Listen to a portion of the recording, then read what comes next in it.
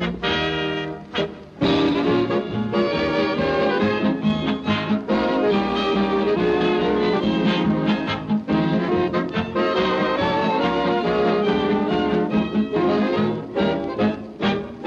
трибунах аллеют знамена, облака в поднебесье плывут. На зеленом ковре стадиона разноцветные майки цветут.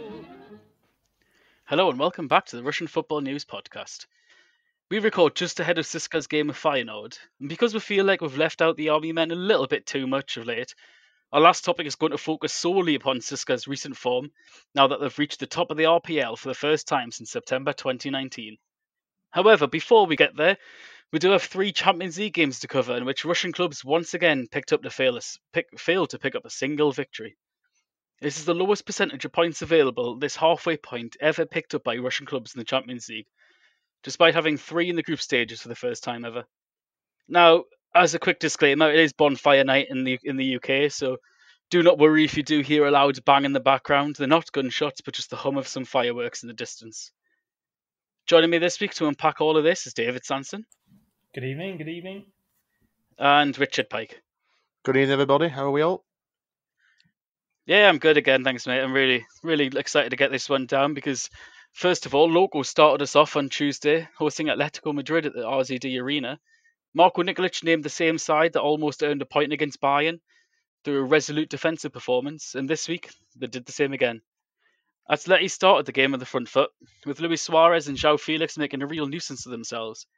But the opening goal came from perhaps an unlikely source.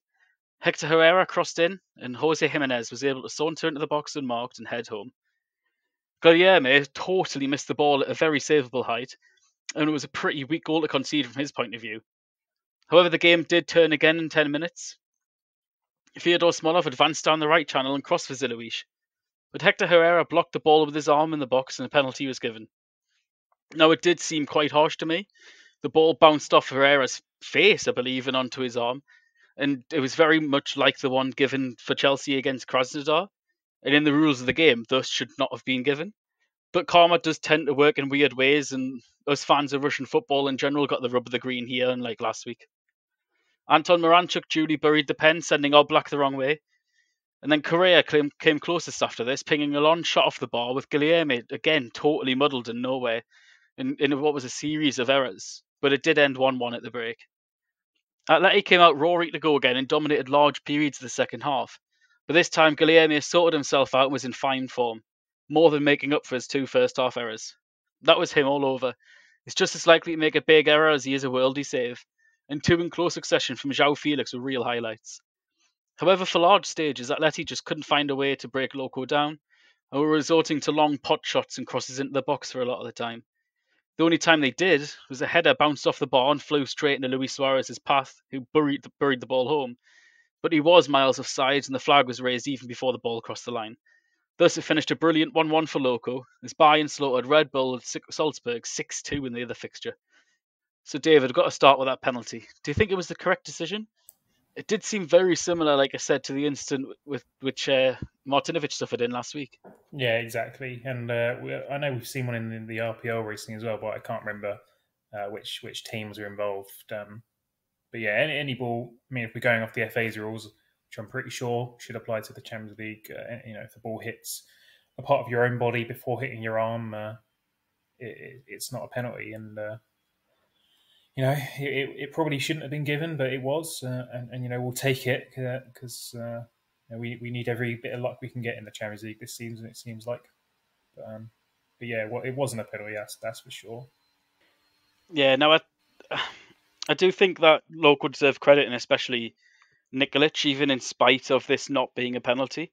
Now, De Serb got his tactics absolutely spot on again. Perfect defensive performance from players. The team is made up of seasoned professionals generally, and other very promising defenders who are just solid at this sort of game. But Richard, how do you rate Nikolic up against Yuri Seoman? And do you think perhaps appointing a foreign manager is something that the other Champions League sides could look towards? Yeah, I concur, James, regarding Nikolic and his tactics. I think he got them absolutely spot on. And just like the last two games, where he got them right as well. He kept things nice and tight defensive with the shape. I mean, it was a disappointing goal that they conceded, but in general, these last three games and against Atleti earlier in the week, they were nice and tight and compact with the shape. And crucially, they stay in games as well, Loko. Even when they were goal down, against Bayern and against Atleti, they were in the game both times. They didn't concede a second. The heads didn't drop. So mentally as well, Nikolic has got them in a good state. And just compare that to Schumann's last two Champions League campaigns with Loko. It's chalk and cheese. Especially the first of those campaigns. I mean, remember that group that Loko got in 2018-19? It was Porto, who, are still a decent side in European competition. But he also got Schalke, who were struggling that season in the Bundesliga, ironically under Domenico Tedesco, and Galatasaray, who've been poor in Europe for a number of years now. And yet you look at how poorly Loko performed in that group. Much, much more easier on paper anyway than Bayern, Atletico and Salzburg. So yeah, Nikolic absolutely is doing so much better than Schumann did in Europe. Consider as well, Schumann had Alexei Miranchuk at his disposal as well. And, Nikolic has had to deal with losing Alexei Miranchuk and having Dmitry Baranov out injured with an ACL injury. And he didn't have Vedran Chorluka as well. He didn't have Chorluka too in defence. So I think, considering all that, I think Nikolic is really outperforming Schumann in Europe with Loko, 100%. On to the question of foreign coaches. Well, I absolutely think that one explanation for poor displays of Russian clubs in European competition in the last couple of years, I certainly think the question now has to be raised whether or not Russian coaches are actually that good. I think the answer to that is no, not particularly. Loko and CSKA, based on performance and results so far for the RPL clubs in Europe, have been the best two performing sides so far this season. And they both have non-Russian managers, because Goncharenko's from Belarus and Nikolic is from Serbia. And and look at the other clubs as well, like Kononov compared to Tedesco at Spartak. Tedesco is getting much more out of Spartak than Kononov did. And even in two games under Sandro Schwartz, I'm seeing way more from an attacking point of view and from a coaching point of view than I ever saw Dinamo under Novikov. That's it. Yeah, sorry, mind escaped me for a moment then. So yeah, yeah, it just went for a moment then. Yeah, so already just two games in, Dinamo are getting way more from Schwartz under Schwartz's coaching. So yeah, at the moment you're probably looking at the only one of the top 6 or 7 teams, or 7 teams in the league at the minute who could have a Russian manager next season. Could well be Slutsky at Rubin, because you probably have to say at the minute he's the best Russian coach. Based on his track record with CSKA and the fact that he's coached abroad outside the RPL as well. So yeah, I think Russian football at the minute is undergoing a real coaching crisis at present. It's almost a bit like England was 10 years ago when there weren't very many good English managers of any note, and I think Russia's in a situation like that right now. There really is such a lack of them, So I would actually not be surprised to see pretty much apart from Rubin, all the big Russian clubs managed by foreigners next season. It would not surprise me at all. Yeah, absolutely. I think I agree that there is definitely a crisis of among Russian coaches right now at the highest level. There's a lot of young, promising coaches coming up through the FINA-L and the PFL, but there always will be, there always is. They can only afford Russian coaches. But in the elites level right now, there's kind of this managerial merry-go-round to an extent where these Russians just keep, these Russian fellas who are sometimes a little bit out of their depth keep getting given the job because they're a big name and they're a safe name. A lot of these coaches are defensive or safety first, and it's just not ideal whatsoever for when it comes to European competition specifically. And I think a large reason of that issue is like you say, the lack of coaches in the country. Russia's got one of the smallest amount of coaches per capita in the entirety of Europe. It sounds crazy that Germany have got more coaches than Russia when you see the size of Russia and the population of the country. But it's the price of costing of how much it costs to get the coaching badges in Russia, which is particularly difficult. I mean, that is not just a Russian issue. it's a European issue. UEFA charge an unbelievable amount of money for the Class A coaching license, and that's why Murad Messiah still hadn't got it, and technically had to be it had to be last season. It was another name on the managerial list, and not his, because he didn't have his coaching license for the elite level. So and that does filter down into individual countries, and the RFU cost an absolute bomb for the coaching badges. So yes, it would be good to get a foreign manager in right now, because they will more than likely play expansive football, like a Tedesco. Some of the stuff he's got Spartak playing, like you say, Schwarz, in literally 2 games is. You've seen Komlachenko less isolated than in the 6 weeks beforehand, even though he's still not been too great individually. But the issue then stems down from a lack of real good quality young Russian coaches coming through at the elite level because of the price. But if you talk about good young Russian players who've been coming through the elite level, one of the biggest ones is probably Anton Miranchuk of late. And today he actually signed a new 5-year contract to Lokomotiv. Now he scored again for the 2nd game in a row, first against Bayern, now against Atletico, albeit from the penalty spot. But David, how do you think that Antoshka's faring so far in Europe? Well, he's having, he's got to take on the big responsibility of filling his brother's shoes, who, they take in turns really over the past few years. There was a period there before the World Cup where Anton was the better player. He was certainly playing better. He scored a lot more goals. And I know that for most of his career, he's been touted as the most talented of the duo, which says something, because obviously we know how good Alexei is. And then obviously the last couple of years, Alexei really stepped up and was just on another level. He's now gone abroad. Anton stepped up well. He's the guy domestically and in Europe who's, he looks like he is one of the more talented players in the team, if not the most talented in that midfield in terms of his technical skill. And he's popping up with the goals where it's needed. It was a very good goal he scored against Bayern Munich a couple of weeks ago. Popped up with a goal against Sochi when they needed it over the weekend, although they still lost.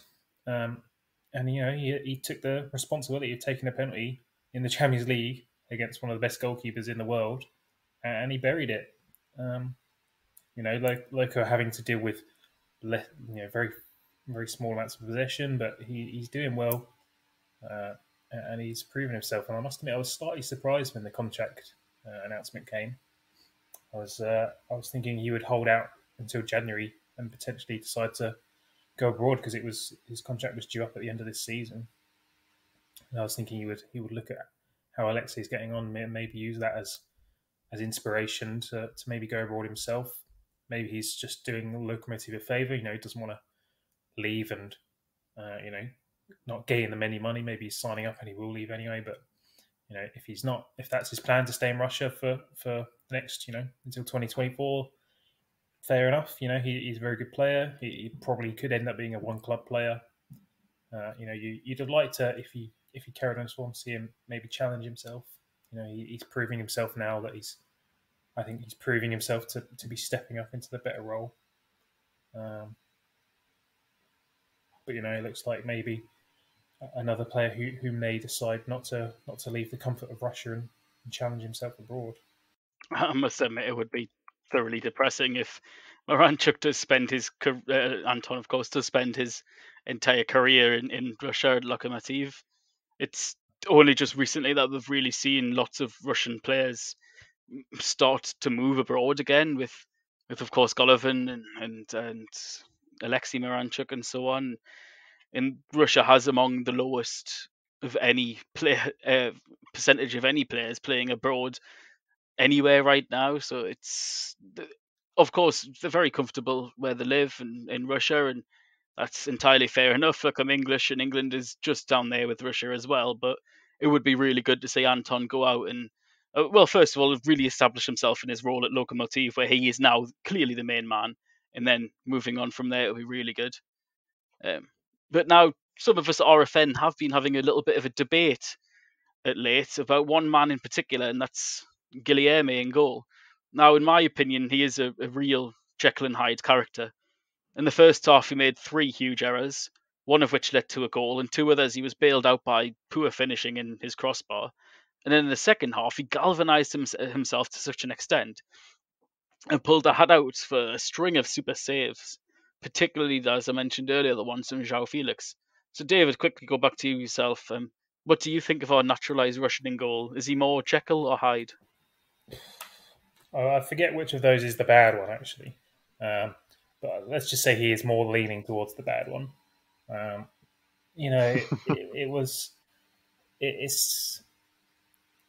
It's strange to think because Loko have got one of the highest clean sheet percentage in the league this season. But I'd more likely put that down to the tactics that Nikolic employs, which is largely very defensive, and also having a decent back line, especially 2 good centre halves in Choluka and Murillo, who, by the way, was excellent against Atletico. But we still see Guilherme making mistakes regularly, more so than some of the other high-profile goalkeepers in the league. If Akinfeev wasn't retired, he'd undoubtedly still be the number one. But we're seeing Guilherme, Shunin, Janaev being called up to the national team of late. Shunin made big mistakes for Dino, which cost them their bit in Europe.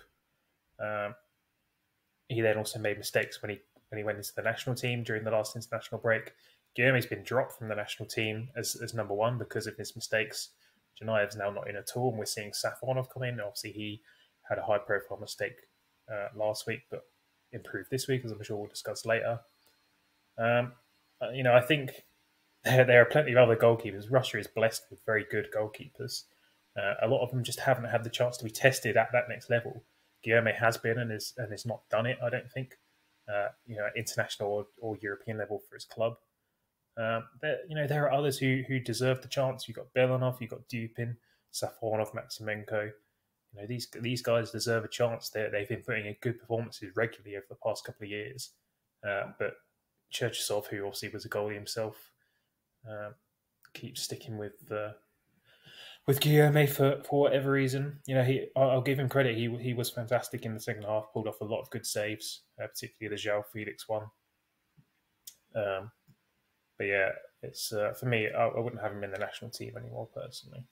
I think his time is up. Yeah, absolutely.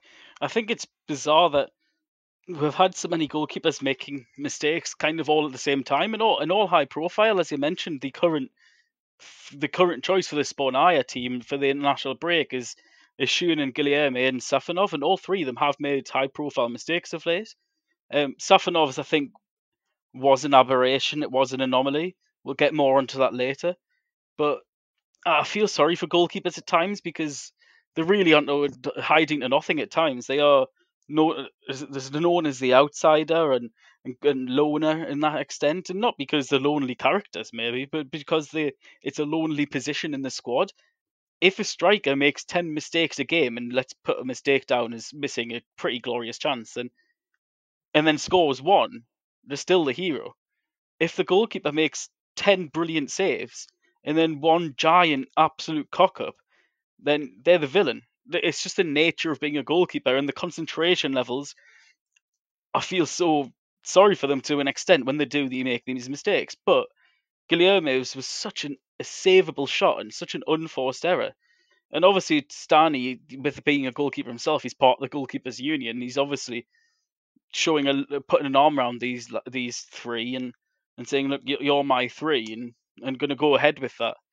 But once again, it is Jekyll and Hyde, and David Hyde is the bad one, and it's just more of the same from Guilherme. If only he was more of the Jekyll character and really save some of these pretty simple shots, and you could be talking about a local victory against Atletico, and it's all what ifs again for the second week in a row. And of course, again with the what if, we'll have to move on now to, in my opinion, the most disappointing side of the 3 so far, and that's Zenit. Now, they kicked off hosting Lazio at the Gazprom Arena first on Wednesday, and the start of this game was immediately different to the Dortmund one. They attacked on the front foot and looked far more progressive in what was a promising start for Semac's side. And part of this was thanks to Lazio's own depleted team, with 9 out due to COVID-19, inconclusive tests and other related issues with the length of quarantine. But Sergei Semak also returned to his tried and tested 4-4-2 formation, starting Zhirkov on the left, chosen ahead of Andrei Mostovoy, who's on the bench, Kuzyaev on the right, and then partnered Artem Zuba with Alexander Yerokin. And Zenit started exactly as you would expect. The game was about pressing from the outset, receiving the ball, getting up to Zuba and Yerokin as quickly as possible. Half an hour in, the pair combined brilliantly in the air, and Zuba set up Yerokin to scissor kick volley into the net and take a deserved lead. From this moment, Lazio did grow a little bit into the game, but Zenit went into the break ahead, and most certainly on merit. For the second half, they again dominated the first 15 minutes. However, Lazio did begin to grow back into the game as the home side dropped further and further back, and the front two really stopped pressing the defensive line as much. I don't know if this was just a little bit of fatigue creeping in with the sheer amount of games that they've been playing recently or not, but it really allowed a Serbian core to step up and start to play the Lazio way, how Inzaghi likes his team playing, of dictating from deep and progressing up the pitch very high with a very high defensive line. And with just 10 minutes remaining, Lazio were well on top, and Zenit were camped just outside their own box, and Sergei Semak really could have introduced some fresh legs into midfield at this point, but none were coming. Philippe Caicedo linked well out wide before strolling into the box, perhaps past Magomed Ozdoyev and Dala Kuzyaev, who were really just marking nobody. Once again, maybe that tiredness aspect coming back from an attack. But Dejan Lovren crucially slipped at the wrong time as Serbi crossed the ball in. It passed the Lovren, who was just kind of trying to get back up from his slip, and Caicedo, of course, came off the bench once again to score as he got on the end of it quite nicely.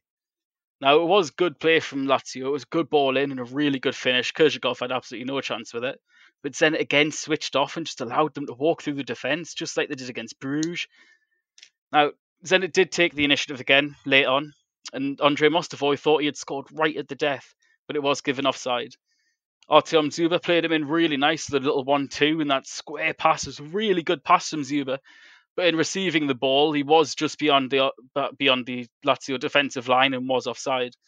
Now, he had ample time to get back on side, but be it a lack of foresight, laziness, tiredness, whatever, he didn't. And I thought it really was quite lazy played from Zuba in his head not to see the chance, not to get back on side. Now, the game did end 1-1, and although the performance was much improved from previous ones, you do have to wonder if Zenit are already out of the UCL at only the halfway point of the group stages. So, David, I'll quickly come back to you once again. That Lazio goal, for me, was just far too easy. Do you think there's anyone in particular to blame there, or not? I mean, we all took a look at the goal again after, just before the podcast here. Without seeing the full stretch of maybe 30 seconds to a minute before the goal, it's hard to really say. Ozdoyev was obviously caught up the pitch from the previous Zenit foray forward. And he was getting back very slowly, just a snail's pace jog, really. Not enough. Caicedo was sat in the space between the lines of defence and midfield. Kuzyaev and Barrios both got drawn to the near side towards the ball, and it left two runners both surrounding Ozdoyev, really, as the sole remaining midfielder there with Mostovoy and Zuba stuck upfield. So you're looking at Ozdoyev and his lack of energy, but as you said, is that down to the poor management not subbing earlier? Because there was no subs after Mostovoy until Sutormin and Wendell came on in the death, right at the death. And then obviously crucially, as you say, we spotted the Lovren slip, which if he doesn't slip, he almost certainly intercepts that ball. He's about two yards from where it goes across right in front of him. And Caicedo just has a free run on straight onto the ball. So sort of a catalogue of maybe poor management, lack of energy, bit of misfortune with the slip as well. So without really blaming I don't particularly want to blame anyone in particular, because I'm sure there are reasons for everything there. But ultimately, certainly not blame a player in particular. I think ultimately, if there was a different midfielder on the pitch with who had a bit more energy, maybe it could have made the difference. Who knows? It was just a cacophony of all these things that came to bite Zenit back in the worst of ways. But regardless of who could be blamed individually, Richard, considering the amount of players the Italian side missed, do you think this was an avoidable result? Could Semak have been more proactive in changing it, or do you think Zenit just dropped far too deep by the end of the game? Yeah, they were very deep, weren't they? That's one thing I did notice. It's frustrating because I think that's again with Semak in Europe. Is he too defensive? I think consider as well that this Lazio side were missing a lot of players due to COVID and due to injury. When you were goal up, I think considering the first 60 minutes of the game was really good, I really was a bit disappointed Zenit didn't really push for a second goal. I mean, obviously they had that chance with Mostovoy. It was a good chance, and it fizzed just wide of the post, agonisingly just wide of the post. But what was frustrating after that was then it's sort of like they took the foot off the gas. Again, maybe it comes down to midfield. The frustrating thing for me was why wasn't Vendel on the pitch earlier? He came on in the 88th, I think it was 88th, 89th minute. I looked at Lazio and just after, I think it was either just before or just after the Mostovoy substitution, they introduced Danilo Cataldi and Andres Pereira, two midfielders Lazio. So obviously they got fresh legs in midfield, and yeah, I just felt it was a bit strange why he didn't introduce a sub in midfield. Obviously the midfield gets through most of the work in the game, and provides you with the spark to get up the pitch in the final third. And yeah, they did. They really dropped very, very deep, Zenit. And I was going into that before Lazio scored, I was really fearful of them. I'm thinking, do you know what, they're going to score here, Lazio. I honestly have very little faith now when watching Zenit in Europe. It's very, very difficult because you just never feel certain, even when they're winning a game, even when they're playing well, you just never feel certain at the moment. And yeah, again, I think Semak, again, tactically, I think he's getting found out in Europe, I'm afraid. It's even at the stage now where if Zenit were in the Europa League group stages, they'd have a job on to get out. I'm really not convinced by them at the moment. It's not good. Wendell should have been introduced earlier. I think there's no doubt about that. He's been impressive whenever he's played so far for Zenit, and it was far too late to bring him on. I mean, admittedly, Zenit had a smaller bench, which didn't help them. There wasn't a huge amount he could do rather than Mostovoy and Wendell,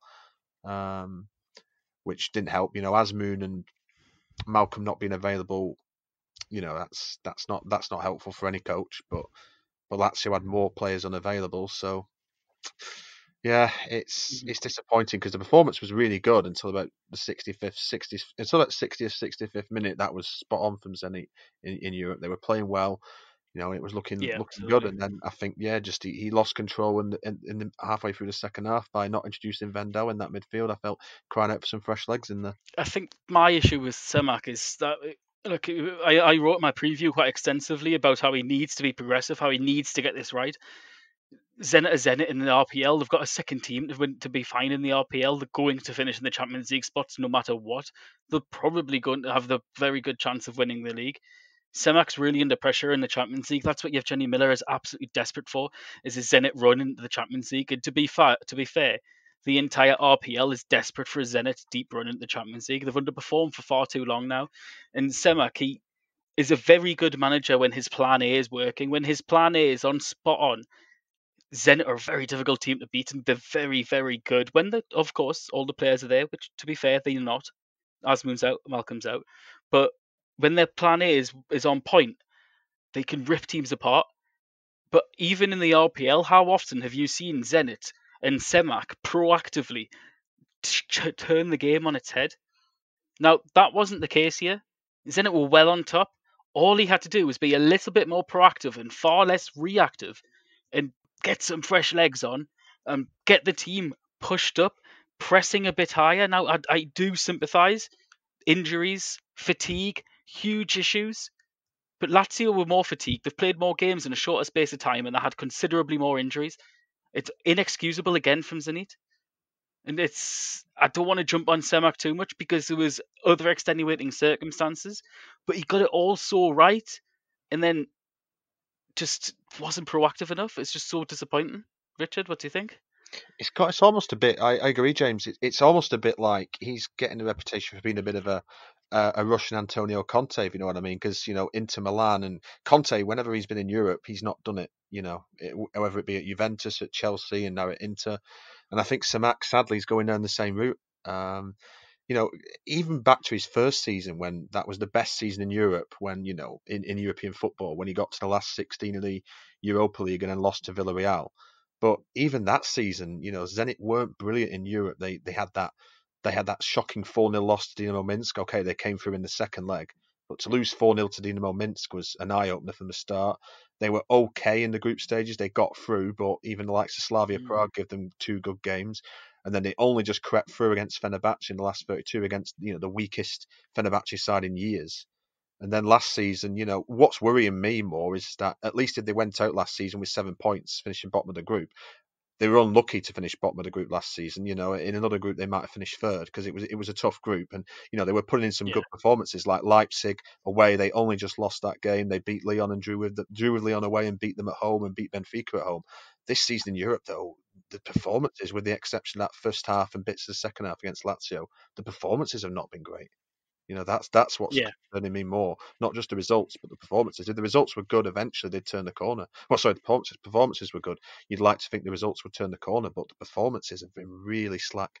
So it's a concern, definitely. Yeah, and now there is, of course, the other side of the coin. Now, Semak did get it right, and he got it right for the 60 minutes. So was the issue himself, or was the issue the players? Now, one in particular, Artem Dzyuba, could have had 2 assists on the night and be hailed as a relative hero if they won 2-0 or 2-1 even. But these fine margins at this level means that's not the case. Now, interestingly, I'm glad you mentioned the Dinamo Minsk game, Richard, because since his hat-trick in that 8-1 victory against Dinamo Minsk, he's only scored 4 goals in 17 matches in Europe. So is he good enough for the Champions League anymore? Now, Hanu has tweeted out on the RFN Twitter this question and all the statistics. Now, some of the replies we had at Rio Felix 10, who said that Dzyuba is an incredible player, but he also needs more incredible players to help him score the goals. Didn't expect too much of Zenit's 3 Champions League games, but hope that they will qualify to the Europa League. I got at Angi Sirowaya. It's time for Zenit to look for another fresh option. Zenit and Spornaya have to stop glorifying him. He does respect what he did, but can't deny he was a killer back then, but it's slowly getting worse and losing his power. I got at Iggy Gustavo, who said that Dzyuba is a player who needs good working teammates. If it's not come together, then it doesn't look good for himself. And at Tips League 1, overrated player. So, I've went in on Semak for a little while. So my question to you, David, is could this be on Zenit? Are Zenit, the players, good enough for the Champions League? I mean, when it comes to Dzyuba, I would lean more to the fact that he probably is good enough. You know, the play for the first goal, well, for the goal that Zenit scored was just phenomenal target man play. And if you're a team who plays with a big target man, he's got to be up there as one of the top 5 in the world. Like for that role, he's a phenomenal hold-up player. You know, he's not even necessarily the best in the air. You know, he's not a guy who's going to jump up and score a powerful header. And you look at Dzyuba's headers in his career, I bet most of them will be flick-ons. Or, you know, I'm thinking now, I can't think of any time where he scored a proper powerful header.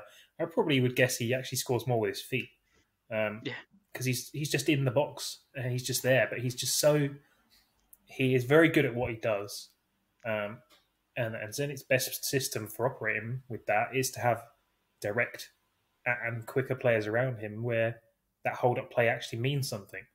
You know, with the setup that they had yesterday, until Mostovoy came on, they had no one who was going to really make good direct runs with the ball or without the ball. And we saw, you know, twice in that second half, Mostovoy, you know, created chances, one by himself and one not by himself, one with Dzyuba's help. So yeah, I think Zenit squad on their day, sorry, apologies. On the day, the quality is there. You know, Barrios is a fantastic defensive midfielder and can certainly play at a higher level. And Azmoun Dzyuba trio and Malcolm trio up front is on paper a very, very threatening set of players. The squad should be competing, in my opinion. Granted, they were lacking Azmoun and Malcolm this week, which was a big miss. Juicy too. And Juicy, of course, yeah. So I think the squad is good enough they've had some bad luck, but the management isn't there. I know, obviously, we've talked about this before. I'm sure we've talked about it again, but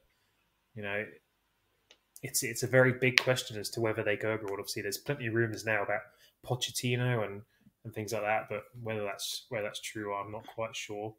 I'm sure we'll find out eventually. But it is getting to the point where you're thinking of should they go abroad if they really want to challenge in Europe? We've seen it fail for them in Europe with foreign managers. We've seen it work for them in Europe with foreign managers. It's a tough question. Yeah, it's a tough issue to try and unpack in general. It seems to be every single one of these Semak injuries, transfer window, foreign limits, lack of depth, all are individual errors, all are kind of amalgamating right now to create what has happened to Zenit, and is the first time they have ever lost both games of the opening two in the UCL, not picked up a single point since, well, picked up one. The last time they hadn't won both was in 2013. This is the first time they've lost both, and also obviously knock-on effect, the first time they haven't picked up a win in the first three at all ever as well. So it seems like all of these are just mixing together to create the nadir really right now for Zenit, and I do think the biggest one, arguably right now, is as simple as, I agree with definitely what some of the guys on Twitter said, that Zuba is an unbelievable target man. He's one of the best back to goal in the world. I definitely agree with that. But he needs a Malcolm, he needs Asmoon, he needs Driussi around him to help work. And 37-year-old Yuri Zhirkov, you might as well just play 10 men. He's not going to do anything on the left wing in the Champions League in 2020. Come on, why the hell is he starting? But once again, that's Semak. So I want to try and move on now away from the horror show up in St. Petersburg, because on Wednesday, directly after that game, Krasnodar rounded off the Champions League action away at Sevilla. And they were immediately under the cosh. The Spanish side really played some excellent fast-paced attack and play, led by Joan Jordan, Ivan Rakitic and Lucas Ocampos early on.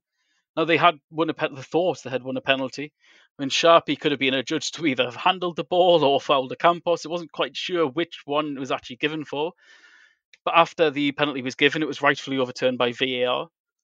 The ball did hit Sharpie's hand, but bounced off another part of his body and was not the penalty that Loko also shouldn't have got. So Krasnodar rightfully survived that one.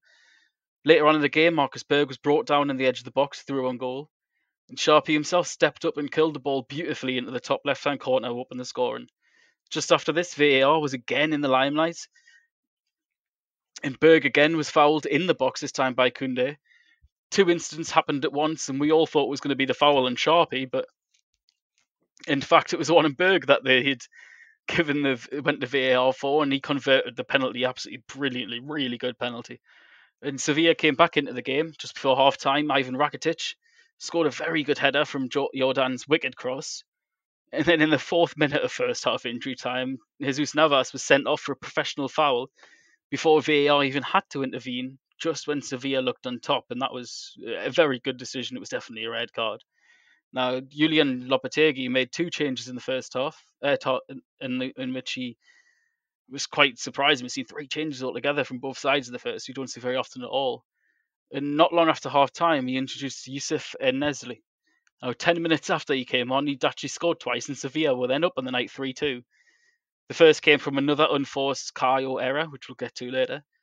And he woefully gave it away at the back. And then another bit of bad luck where Rakitic's unbelievable cross, by the way, what a ball in, cannoned off the post and straight back into Nesri's path, who instinctively scored with a good finish. Krasnodar tried to make their man advantage count in vain, but did come close once or twice with Berg and Chernov, and Olsen in particular is a big miss.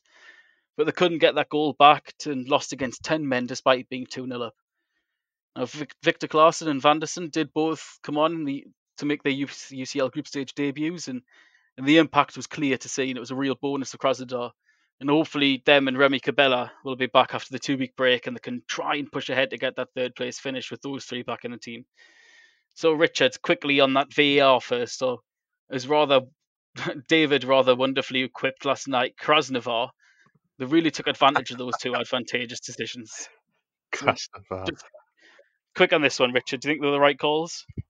Yeah, I think they were both the correct decisions. I think when you look at the replay, the defender of Sevilla, he caught Berg he caught Berg's foot just after the ball had left Berg, so I think that was a penalty. And then I think there's no alternative for the referee with the Navas foul. He was through on goal and he brought him down, and it was a red card. So I think both decisions were correct. Yeah, both decisions were correct. Yeah, absolutely. It's it's weird that all of this happened all in one half of football, but for once, I'm not going to castigate VAR and have a go because they were all completely fine, and it's nice that they all went Krasnodar's way after the Martinovic incident last week. Now, one player who did have a game to forget, of course, was Yevgeny Chernov, who was really beaten time after time by both Navas and then when he went off, Lucas Ocampos, who took over on the right-hand side. Now, Kayo, who was actually fine for the most part, did make that howler, and this is now the third game in a row in Europe in which he's done so. And David and I actually had a quite an interesting debate last night on Kayo. So, David, I'll let you go first. What do you think of the Brazilian centre-back? Well, we've talked about him a disproportionately high amount of times on this podcast now. I feel like it's strange to talk about centre-back so much over the past few months. He statistically and for the most part is a good defender. He's a bit wild with some of his movements, and he's a bit sort of bit overzealous sometimes. But he's very good in the tackle. He's calm on the ball. He's got a decent passing range, and for the most part, he does a very good job. And last night, I was sat there at 2-1 thinking, Sorokin and Kaya are having a good game here so far. I must admit, I actually didn't say Kaya. I said Sorokin. Sorokin was having a great game. Like when they brought him on half time, I was worried, but he had a fab second half. But Kaya had been solid as well. Sevilla were very good on the night. We said, that first 10 minutes when they got what we thought at the time was a penalty, it was looking like it was going to be a very long night for Krasnodar. But they held their own. But I don't know what Kayo was thinking. It was just a poor touch. He obviously just didn't know the other guy was there, and it's not good from him. Not good at all. And it's something we've talked about multiple times. Krasnodar's defenders aren't good enough. It was madness for them to have ditched Spajic at the start of the season, which I can only assume was not a football decision, but presumably personal decision from him, or maybe disagreement with the coaching or the staff or whatever. And that's the situation they've been left in with that and the limit combining to leave them in this difficult predicament where they've got a talented group of foreign midfielders and attackers. And they have to just deal with what they can in defence, which, when you're taking the pick of Kayo plus whatever you can get in Russia as your centre halves, it's not the best pool of players to pick from. If he could eliminate those errors from his game, which, we had the one in Rennes where he scuffed his clearance. The one against Chelsea, I'm willing to say was not really a big error. It was given as a penalty, but it was so marginal. He was a split second from nabbing that ball. And then this week, lapse of concentration, just panicked when he saw the second striker coming at him, lost the ball in a terrible position. If he didn't have that, he'd be a top defender, but he has that, and that's why he's played in Portugal and now playing for Krasnodar instead of at a higher level. Yeah, you mentioned at the start there that we've been discussing Kayo at quite a disproportionate level, but when he makes mistakes like this, as often as he is right now, they're quite hard to ignore, especially at the level he's making them at, and it's there for all the world to see, the amount of people who watch Champions League games. Now, he's fine 90% of the time within games, and to be fair, in all three games, he's actually played quite well, these errors aside, like you said. But if you make these errors in the RPL, well, that's fine. Teams like Ufa couldn't have really force you to you'll get away with it. Like, they're not going to score and really make you suffer for these errors more often than not. But when you're playing the teams the quality of Chelsea, the quality of Sevilla, they're going to take advantage of that straight away. And I think it's at this moment it's got into the back of his mind a little bit, because the error that he made last night was purely based out of a lack of concentration. He's actually looks like he's thinking about not making an error and makes an error, if you know what I mean. He's not playing natural enough. He's trying to force it too often. When he jumps in the Chelsea game, he doesn't. It's a harsh one because it's fine margins. If he gets that ball, it's a brilliant tackle. But the player was going nowhere and there was plenty back in defence. It's fine margins, but he doesn't need to play those fine margins. Just stand up your man, shepherd him away from goal. Doing what he did is playing the margin, and no defender needs to do that on the reg. Defenders hate doing that on the regular. Managers hate the defenders doing that. They don't play the margins. You play it safe. You only do it when you're absolutely forced to do. So I feel bad for Kayo because he is generally very good in games, but he needs to get this out of his system as soon as possible and needs to stop making these errors because they're all quite similar. Lack of concentration, lack of patience, jumping in. But it's just disappointing because once again, we're talking about issues where Russian clubs are not taking the chances, and then so many unforced errors have resulted in this really disappointing European stage so far. So, Richard, we'll let you have the last word on Kayo and Krasnodar in general here is in this sense. So, do you think that they were outdone by quality on the day or individual errors? Or do you think it was just Sevilla far too good on the day? I think it's a combination of two. I won't lay it all on Kayo's shoulders because Sevilla do have some very, very good players.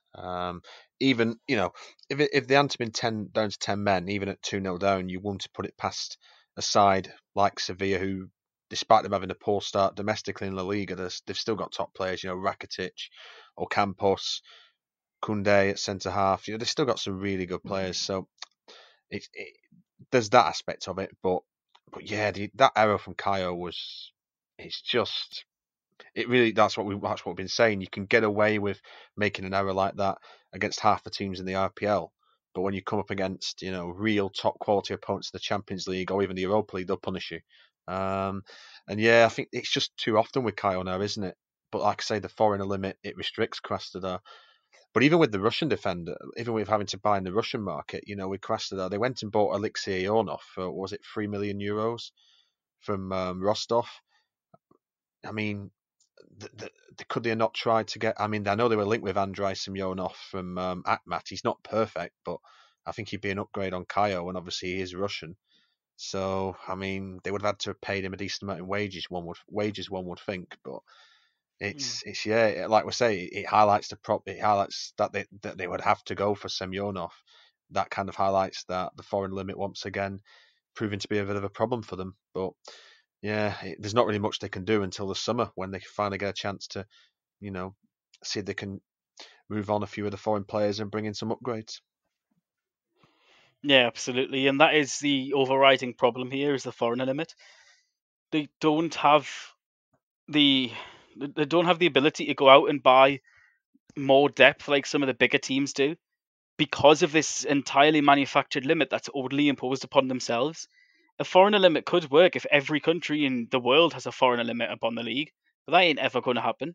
So it won't work. It's just automatically limiting the best teams in the country for the sake of nothing really, because I couldn't say any long-term tangible benefits from what the foreign limit has brought to the game.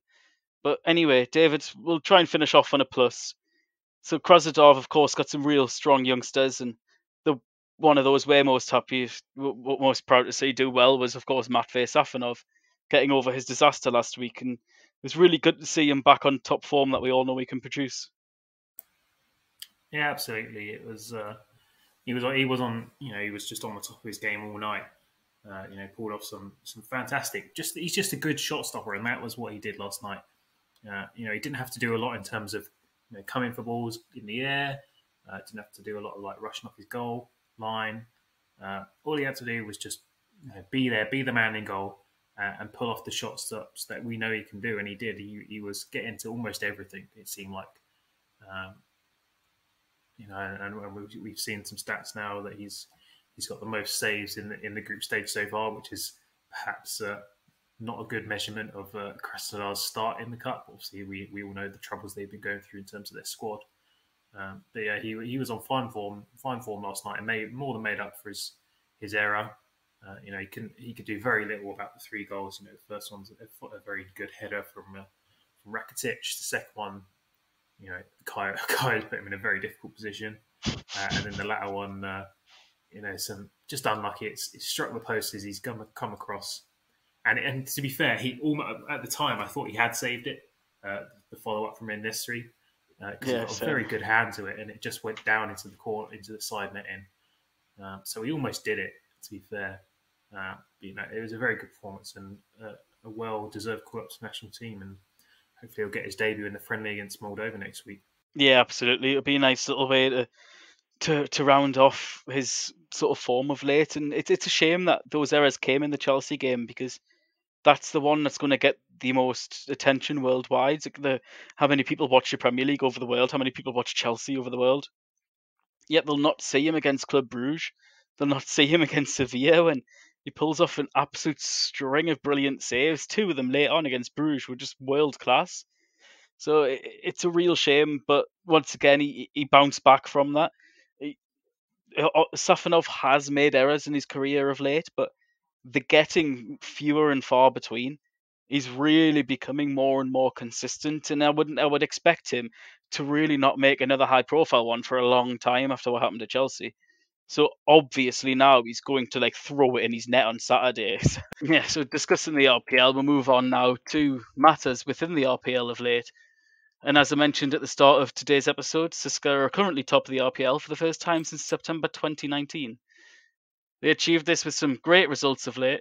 They've lost only 1 in 9 and have won the last 4, scoring 11 goals and conceding just 2. Now, part of this is, of course, thanks to players who are returning from injury. Alan Zagoyev is playing more minutes again. Ego Daveyev's back in the team. Mario Fernandez is back from COVID. And the big one, Ilja Akhmetov, has featured of late off the bench. So to focus on them for a bit, David, just a quick one here. I'll limit it to a minute each here because we're running short on time. But who have you been impressed by of late, David, in particular? My pick would be Obliakov in the midfield. I think he's had an excellent season so far. I think I mentioned him either on this podcast or on the whatever this is podcast recently. He's been controlling that midfield. It's a very young midfield regardless of who goes in there. Before it was Oblikov, Akhmetov. Currently it's Obliakov, Maradishvili, occasionally Bistrovic, occasionally Jagoyev.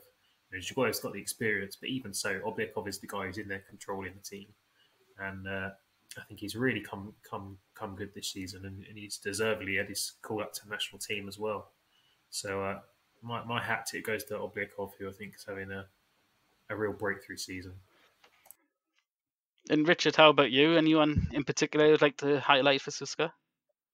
I'm going to pick Zayutdinov. I echo David's thoughts about Obliakov, but I'm going to echo Zayutdinov as well. I mean, he was probably the least high-profile transfer arrival this summer from them, because they spent heavy on the likes of Bruno Fuchs, Chidera Ijuke, Adolfo Gaish. They were the main 3 summer signings from CSKA, but Zayutdinov's probably been their best signing so far, I think. He's proven his versatility too. He's played on the left-hand side of midfield. He's in attacking midfield roles. He's also, looks like he's finding his home now at left-back. He's been playing there quite a lot recently. And, he always seems to have a good, consistent game. He's always, 7 out of 10 in games, got good energy and stamina, can whip good balls into the box, good at positioning himself, tracking back.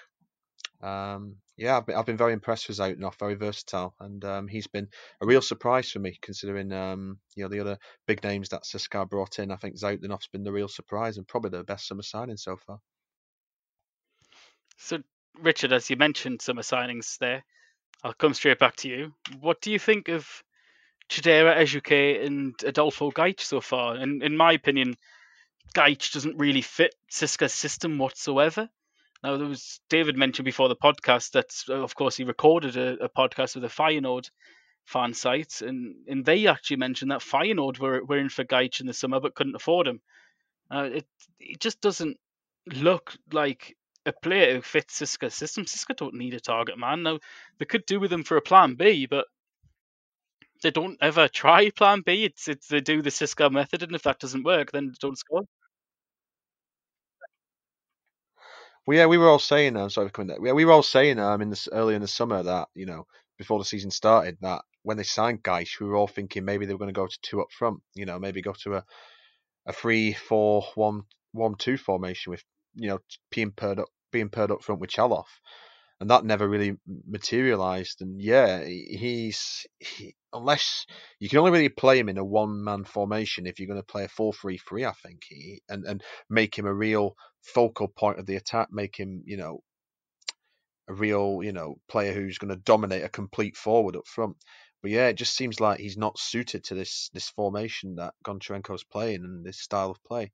So this signing is very odd for me, guys. Obviously I think there is a good player in there. He's been capped by Argentina, who's scoring a lot of goals with San Lorenzo in Argentina. But yeah, I just think he looks ill suited to their tactics.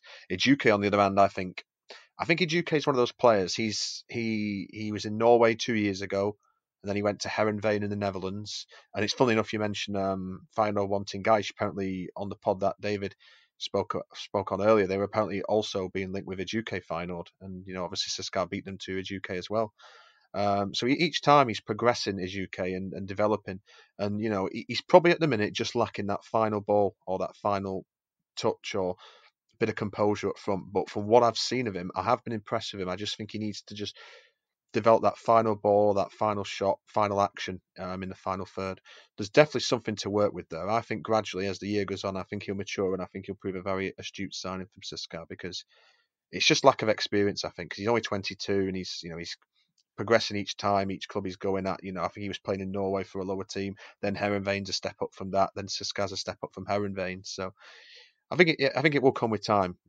He's certainly got the tools to develop in the future. It's just through inexperience, that a little bit of lack of something in the final third. But I think it will come with age. Yeah, hopefully. He's very much just CSKA right now, where everything's brilliant up until the final third. Then he's really just missing that sort of star factor. Now, if I want to mention star factor, David, last word on CSKA. All I'll say, Nikola Vlasic, you can take it from there. Yeah, he seems to have taken his game to a whole different level this season for club and country. Let's not forget he's scoring goals for Croatia now against some of the biggest teams in the world. He scored against France in the last international break. But he honestly looks like before this season, I think we all said Barrios was probably the best player in the league. I'm starting to think it's potentially now Vlasic. I don't know what's happened to him, but he was good already, but it almost seems like he's at that next level. Certainly mentally, he just seems like he knows he's better than these guys. He's just so good, and I'm thinking it's probably going to be his last season in Russia, particularly if the Euros go ahead next season. Let's just say Croatia make the Euros next summer, and they go ahead, and he has a good Euros. He's 100% going to be off, and he's going to earn them a lot of money. I don't know how much they paid Everton for him. It was never really mentioned. I'm sure it was in the teens of millions, but they're certainly going to make a profit. I'd be expecting at least 30 million euros. He's fantastic. Yeah, he's been absolutely brilliant so far. And on that, we come to the end of the RFN podcast. Of course, we wanted to focus a little bit on CSKA at the end, because unfortunately, due to our recording time, it has been difficult trying to fit them in, because we record when CSKA playing. Of course, as I speak, CSKA have just kicked off against Feyenoord, so 0-0 right now. Hope for a good game and a good result for them against a team that won't sit back, won't sit with 10 men behind the ball, and that should really favour CSKA.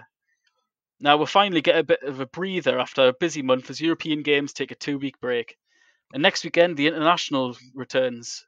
As always, keep up RFN on Twitter at Russ Football News. We'll have the usual spate of coverage from the RPL this weekend. David, where can everybody find yourself online? You can find me on Twitter at RFN_David. And Richard, how about yourself?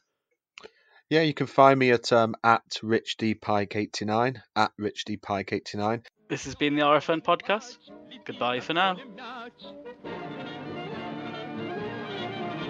Идет футбольный матч, летит над полем мяч.